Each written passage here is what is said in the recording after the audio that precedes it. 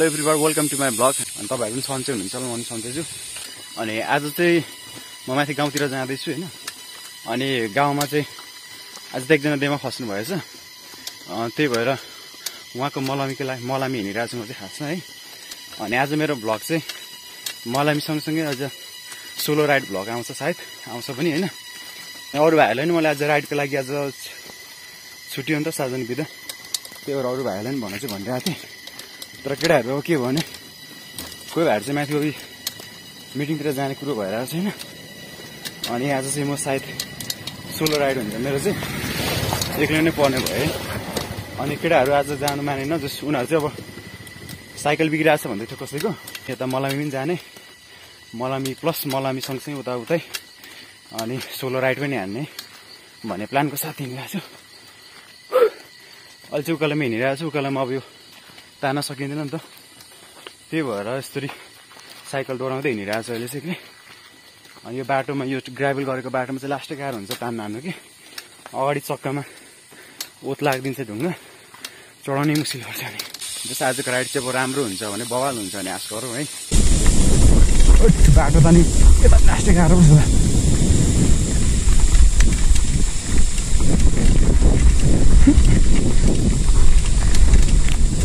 चल केटा चल चल चल। बाटो चाहिँ अप्ठ्यारो छ यता, गालाङ्गरा गुलुङ छ यार। तर के हुँदो छ भने भिडियोमा चाहिँ भिडियोमा हेर्दाखेरि चाहिँ पुरा नर्मल जस्तो देख्दो रहेछ होइन। तर रियल लाइफमा चाहिँ बाटो फेरि लास्टै खतरा छ है। म आफैले खिचेको भिडियोहरू पनि कति हेरेँ होइन, पुरा त्यहाँ भिडियोमा बाटो हेर्दाखेरि चाहिँ पुरा केही छैन जस्तो क्या, नर्मल देखिन्छ है। तर रियल लाइफमा चाहिँ फेरि त्यो बाटोहरू कति गाह्रो हुन्छ नि।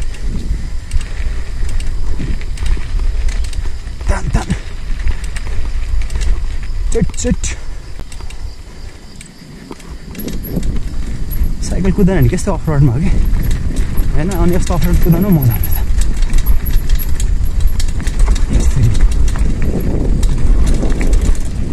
प्लास्टिक पराउने भइसक्यो मेरो साइकल, हटाएर भइसक्यो मेरो साइकल।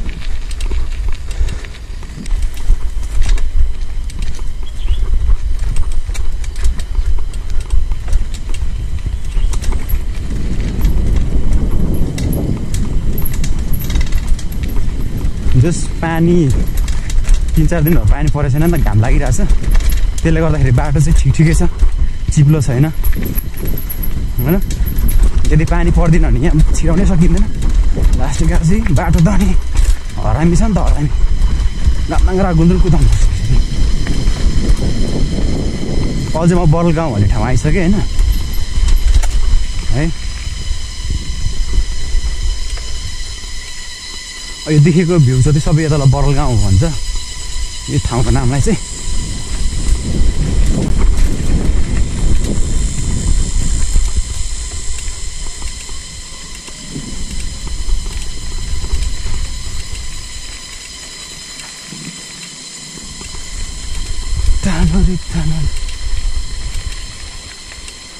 बाटो त के हो यस्तो गाह्रो छ जस्तो छ नि, हिँड्दै त बवाल छ नि बाटो। यस्तै बाटो कुदाउने हो।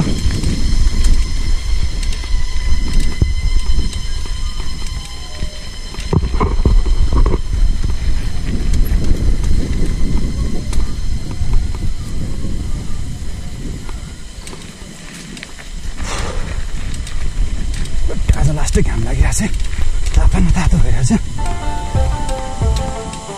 तर घाम कुदाउनु चाहिँ मजा हुन्छ है, पानी परेको भन्दा होइन। पानी परेर त लास्टै चिप्लो हुन्छ।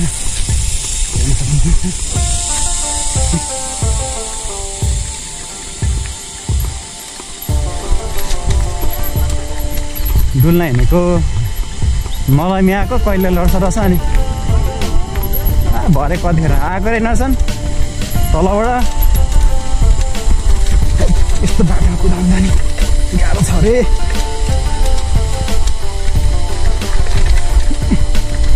बाटो त के हो यस्तो यार, गाउँमा भन्नुहुन्छ त्यहाँ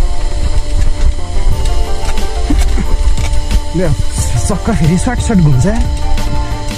बाटो त हरामी छ त।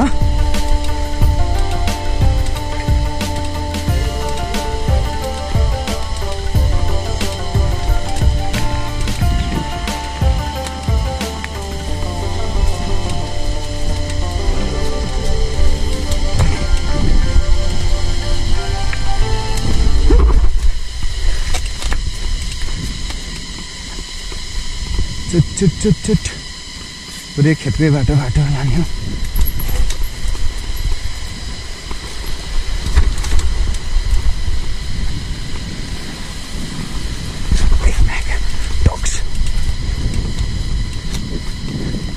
तानो तानो तानो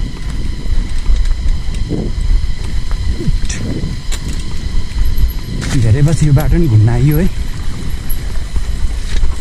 त्यो त घाँस काटेछ र के हुँदो रहेछ नि घाँसले छोप्दो रहेछ नि खोला कहाँ छ हिलो कहाँ छ केही देखिँदैन ज्याममा जब खाडलमा पर्छ अनि मात्र थाहा हुन्छ कि ए यहाँ चाहिँ खाडल छ भनेको यस्तो छ तान केटा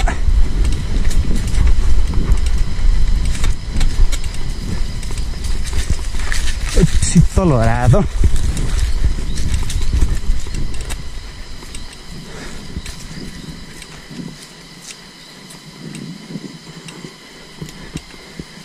कुरै कुरो भएर छ अरे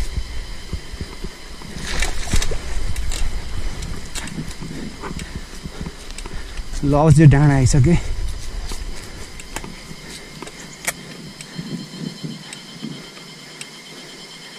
चुट चुट चुट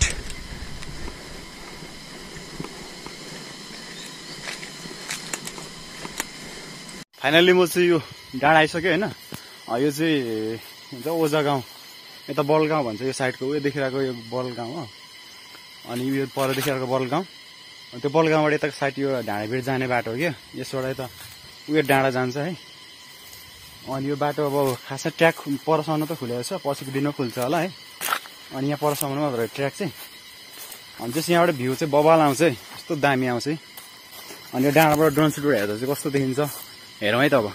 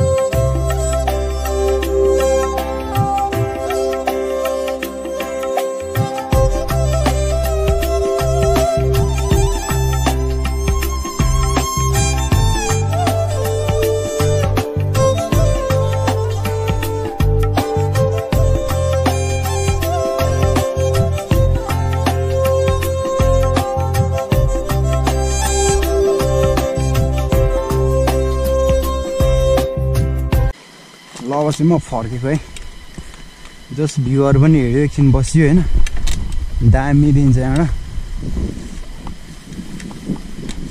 चट अब चाहिँ फर्किने हो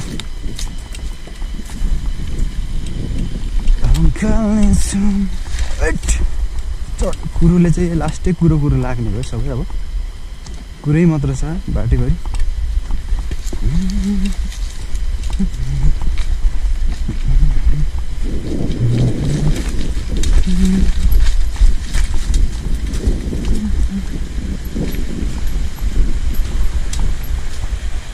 यहाँ कसरी नहाल्छ चोट आमा चिप्ले त पानीले लास्ट चाहिँ चिप्लो पो बनाएर ओहो अब त सबैले रोपाइसकेपछि दामी खेतहरू पनि पुरा हरियाली देख्न थाल्यो है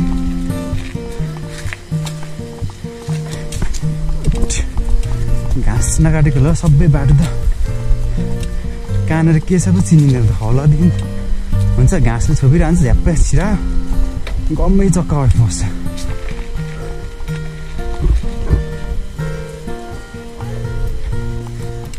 के गर्नु भएको मासु गर्नु भएको ए अलैँचीको धमाधम गर्दै हुनुहुँदो रहेछ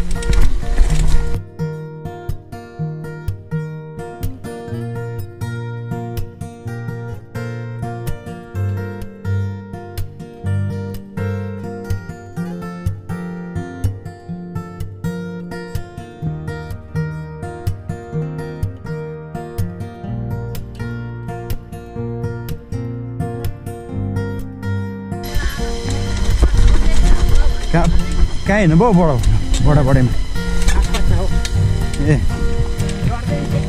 लड्दैन नलडाइ लानु पर्यो के गर्दै हुन्छ अलिक कोदो रोप्दै हुनुहुन्छ ए के छ लौरी खबर गोठाला गरेको एकछिन डाँडा घुमेर आएको यहाँ परको त्यो बस्यो के भन्छ समूह भयो भने त मलामा आएको कहिले रस अनि बसिरहनु अल्छी लाग्यो अरे ढुङ्गासँग बसेर अल्छी लागेर हिँडेको ढुङ्गा भन्दै कोही त आएर उ त बालाबाट आउनु पर्ने अरे अनि तल घरबाट आएको रहन्छ कहिले रहेछ कि नजाने उता नि बजाउनु छ ल म गएँ नि त ल अनि यसो बरु घुमेर आएको नि गाउँठाउँ कस्तो भएछ भनेर ल लाग्यो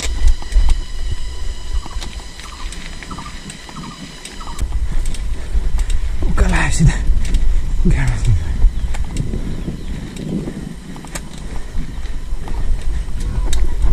बेला मलाई टिप्ने बेला नि भइसक्यो अनि पाक्न थालिसकेर ए ल अलैँची टिप्ने बेला भएछ